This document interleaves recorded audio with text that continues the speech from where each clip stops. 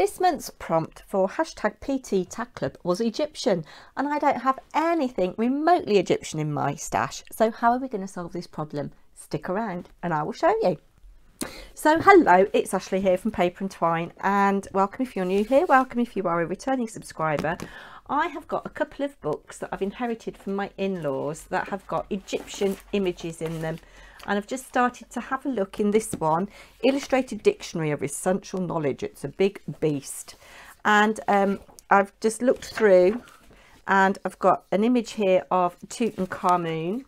I've cut my tag already to 6 by 11.5 centimeters, and what I've used is it's the back of a paper pad. I think it was A4, it was in my stash, so I'm going to use that. Waste not, want not. So I'm going to cut this down a bit. I think I've got also there's a lot to do with World War II, something here about ancient Egypt. I might rip and tear a little bit.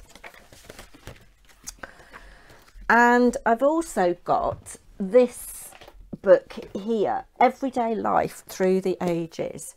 So when my in-laws were moving from their 4-bedroom house to their 2-bedroom apartment, they wanted to declutter, obviously, and I, like a little eagle, little magpie, whatever bird of your choice, I thought, oh, those books would be good for paper crafting. So I've inherited quite a few.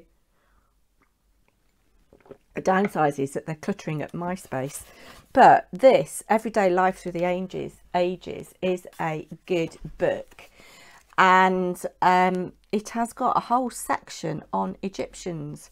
Now some of this is going to be far too big for what we need, but I thought there's little bits that we could cut into. So yes, we will have a look and see. I've got a little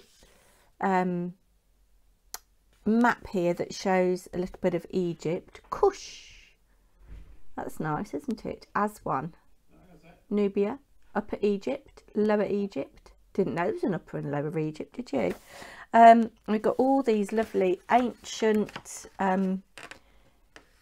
drawings and things that we might cut into. Obviously Egypt is known for hieroglyphs as well, isn't it? And I thought that I might have some stamps somewhere with hieroglyphs, but I haven't. So we've got this that we might come and use little bits of. There's plenty here, lots to learn about, and the Egyptians were an amazing civilization, weren't they? So we'll just pop that down there to cut into if we need it. And I think the first thing I'm going to do is fussy cut this image of Tutankhamun. I might not use all of it, and I shall keep the other bits of text and what have you for other things, because you never know when they might come in. So that can go back inside the book. And I'm going to rip down here and rip down here and just rip there. So we've got that we can use. And I did say in my last video, what did people prefer from the crafting point of view? Do you like me to chat like this, or do you like me to speed up and put music over the top? And a lot of you said you prefer the chat, so here I am chatting. And if that's not your bag, if you don't want to hear me drone on, which, you know, every respect to you if you don't, I really do not mind, by all means put me on mute and put me on 1.75 speed or whatever speed you like. I will not be in the least bit offended. I'm just very glad that you've clicked on this video.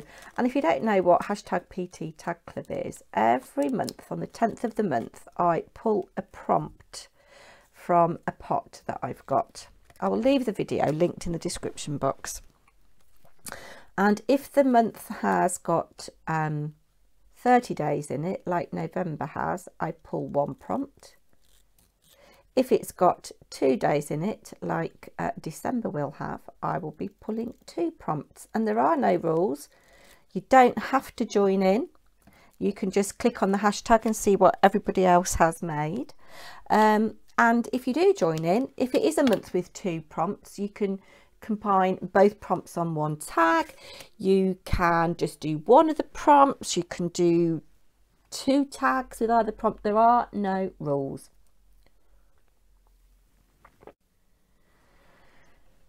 So that is that done. And were Egyptians one of the civilizations that produced paper, papyrus and things? I've got this in my stash that is incredibly thick. I mean, it is almost 2 millimeters thick, this paper. So we might use a little bit of this. I like the muted colours. Then I don't have anything with hieroglyphs, as I say. I wish I had, but I've pulled out a couple of stamps that I think might be useful, and I thought we'd try a bit of gold, not heat embossing it, but just in the background. So I've got this from Funky Fossil, which is designed by Sarah Gray, who owns Funky Fossil, and it's all these doodles. I like the edges, so I might use something like this or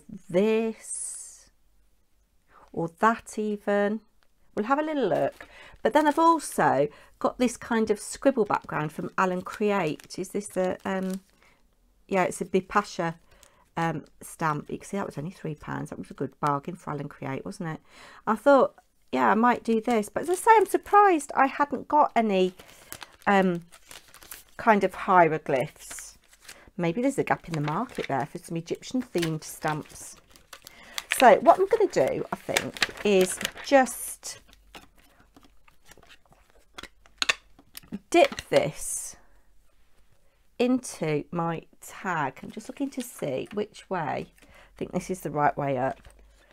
Dip this into my ink. I'm not even putting it on a block, and I'm just going to stamp little bits of it. So the gold will be very subtle on the background. I'm just covering all over.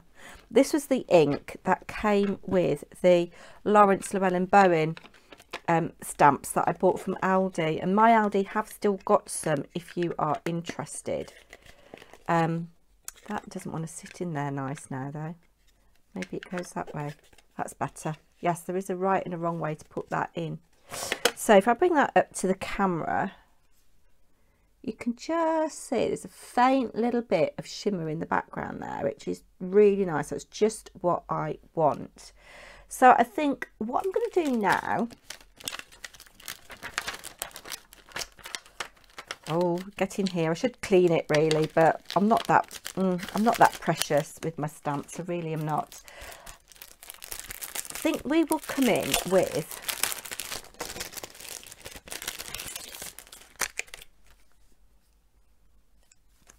I think I'm going to use this.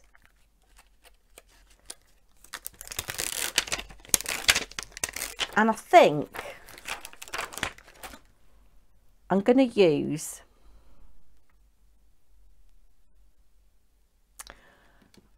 black. Let's just get it on this block here actually. It won't fit on the whole thing, but I don't need all of it, and I don't mind if I don't get a complete impression, because I'm going to do some other things that have come to mind while I've been pondering what to do. So I'm going to put that there like that, and I think we'll have one at the top and one in the middle, so it's just peeking through. Now, you know, I normally have some paper on my desk as a thing to keep my workspace clean, but I haven't today. So I thought this looked a bit tidier. I think that is all the stamping I'm going to do for now. And I think we might have that there, like so.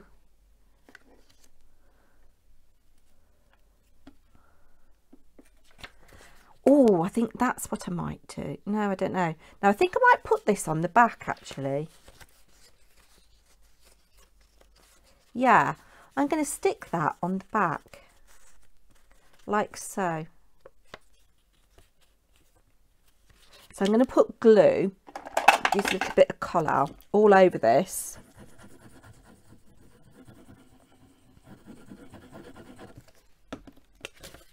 Make sure that,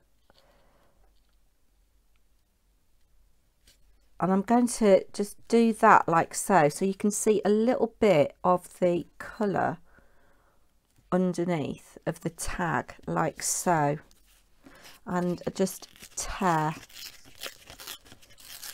and the collal will dry clear, so I don't mind about that. And even if I get a little bit of marking from it, it will just add a little something.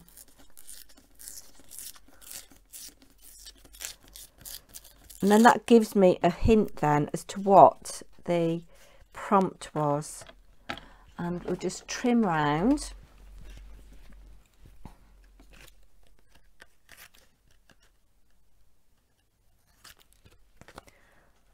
Like so.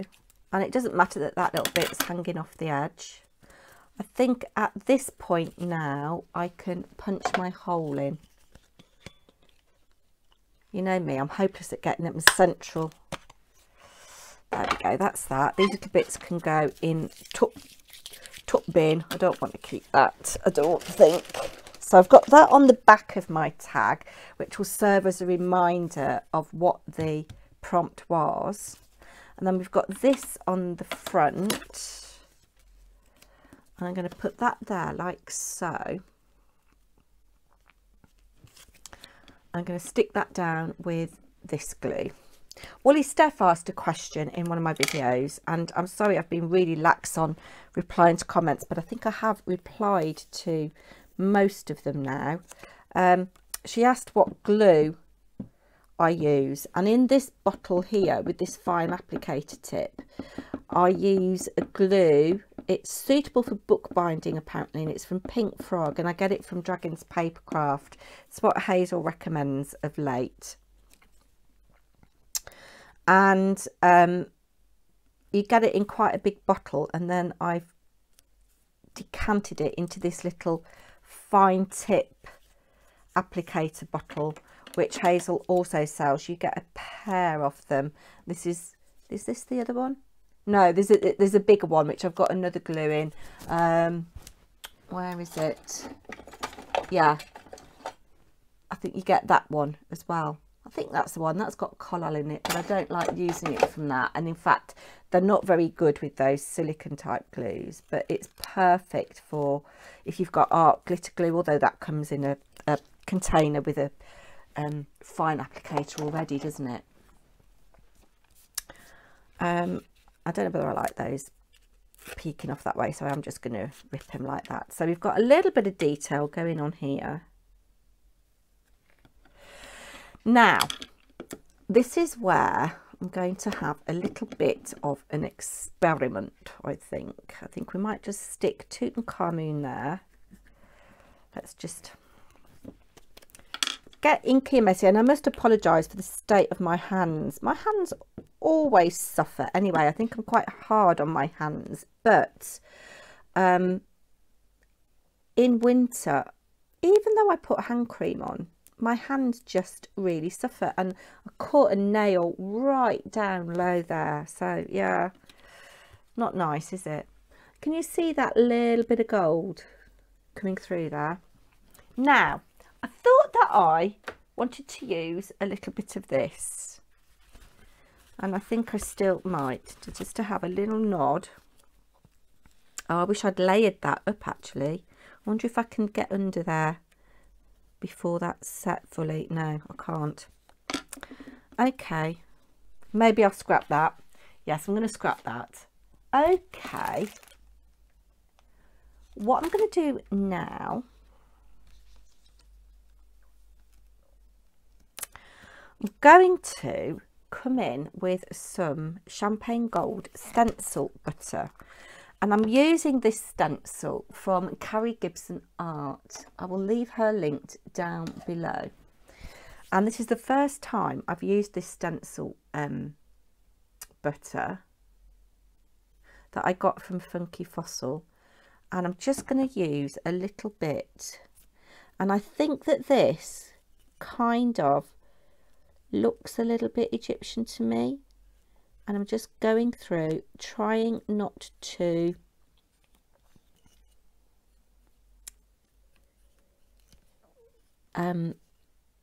get any other parts of the stencil involved here. So scrape that and pop that back in, and just okay, and I'm going to lift my stencil. Oh, and actually I don't mind that I've got a bit of texture. I'm just going to scrape what's on my stencil and pop it back in the pot. I'm just going to lift that little bit off there, however, and you know, I don't mind that I've got a little smudge there. What I am going to do, I'm just going to clean this up because I want to use the stencil again with something else.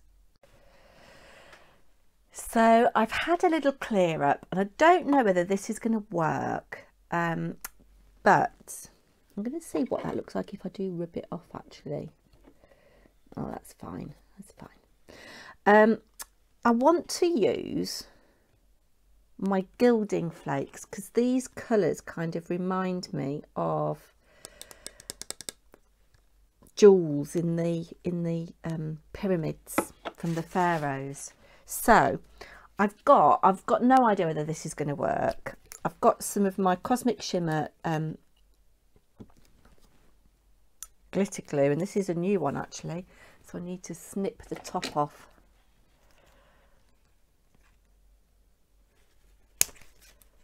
Has that got it? Yes. And I'm just going to squeeze some onto my craft mat.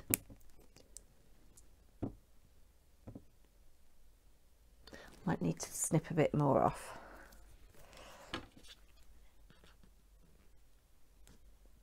Oh, that was tough. That's got it. There was a little air bubble, and that's probably more than enough. Let's just wipe the top of that. Gosh, this is very sticky. Very sticky. I'm going to need to go and wash my hands probably. But well, I've got a little bit of cut and dry foam, and it's not very clean actually, but it doesn't matter because we're going to be putting gilding flakes over it, and I'm just going to go through the stencil here. I've just turned it on its side. Yes, if you're going to use cut and dry foam, use some that's clean, but I think it'll be fine. So I just need to wait for that to dry a little bit. I think I'll just come on the edge here with a little bit more, like so. There we go. And when that has gone kind of clear, we can apply our gilding flakes. I'm going to go and clear up again. So this is tacky now, and we'll see if these will fit. Otherwise, it's going to look like a hot mess. So these are the Lavinia metallic gilding flakes in Glamour. I just really liked all of the gorgeous colours that are in there. I'm taking the lid off carefully. And thank goodness it's got that. Now I want to get a range of colours. Oh, look at that. That is so gorgeous. I had hoped that the pot would be bigger, but if you've used gilding flakes before, you will know that these do have a habit of kind of multiplying.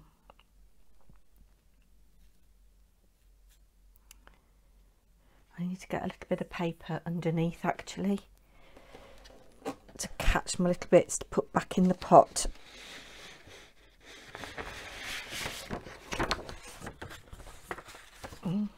There we go, I've got some here. Oh, right. Don't sneeze or use these in air conditioning. Oh, look, we want a little bit of that. And a little bit there. Okay, right, let's have a look. So I haven't got a scoochie. Just going to put the lid on this. Open this out. Be careful. I should have probably waited for my stencil paste to dry. But we're just going to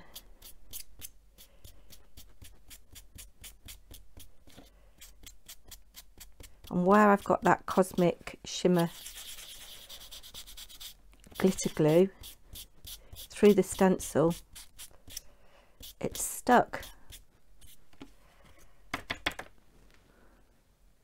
You can see it must have bled a bit there, but I quite like that. Got a little bit of glue on there. Now the gold ink that I did the background in has kind of disappeared now. It's kind of soaked into the card. Oh my God, look at the gorgeous colours in that. I love it. Right, and not a lot came off that, but we'll pop these little bits in the pot. Oh, it would help if you took the lid off, wouldn't it, Ashley? Yes, and you just have to be prepared that these bits do go everywhere and you'll be finding them forever and a day. We will keep that there just to keep it sealed. I'm very impressed with the colours in that. And then I've just got, I think I'm going to put that there like that for the Egyptians and just keep it plain and simple. So that is it. That is me done. I didn't use anything from that other book in the end, other than this, which was part of the title page.